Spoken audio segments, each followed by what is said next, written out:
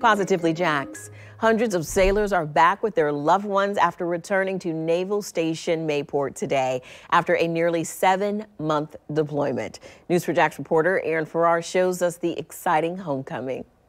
There were about 330 sailors on the USS Jason Dunham coming back here, reuniting with their families. Those reunions are still happening behind me. But for several of the sailors, this experience is a different one because for some, this was their very first deployment.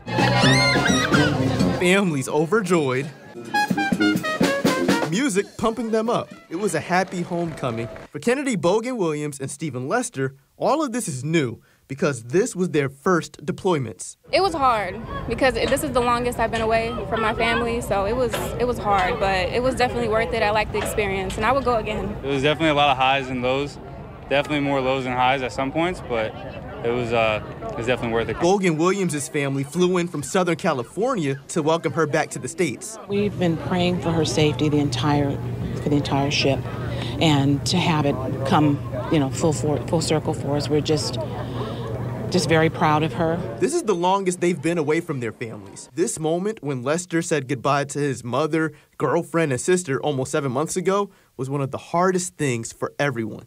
With everything going on in the world, you worry about, where is he? Is he safe? Is he eating, drinking, getting sleep? I'm glad it's over, and I'm just excited to give him a hug. I just miss the everyday conversations.